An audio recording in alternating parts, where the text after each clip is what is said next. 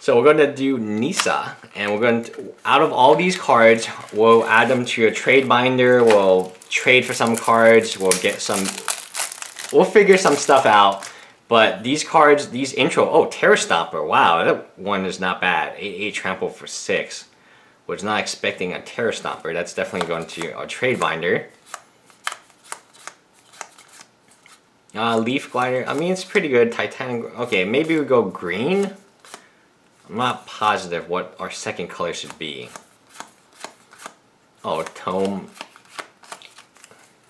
What do you guys feel like? Do you think, I like black, I like red. Red definitely, to me, seems like the cheapest build you can make. And obviously we have some of these cards that we can trade into other stuff.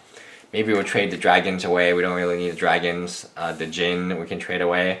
And I'll be able to get a deck, and I won't even play with sleeves. The whole point of this exercise is that if you're a new player, you guys can go on this journey with me where I take literally like stuff that you get at the store for no money.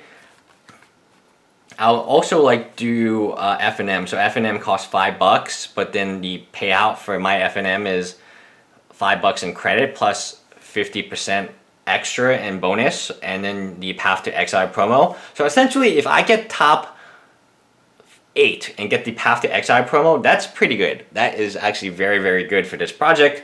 Hopefully I can do that, and we will see. Bye guys.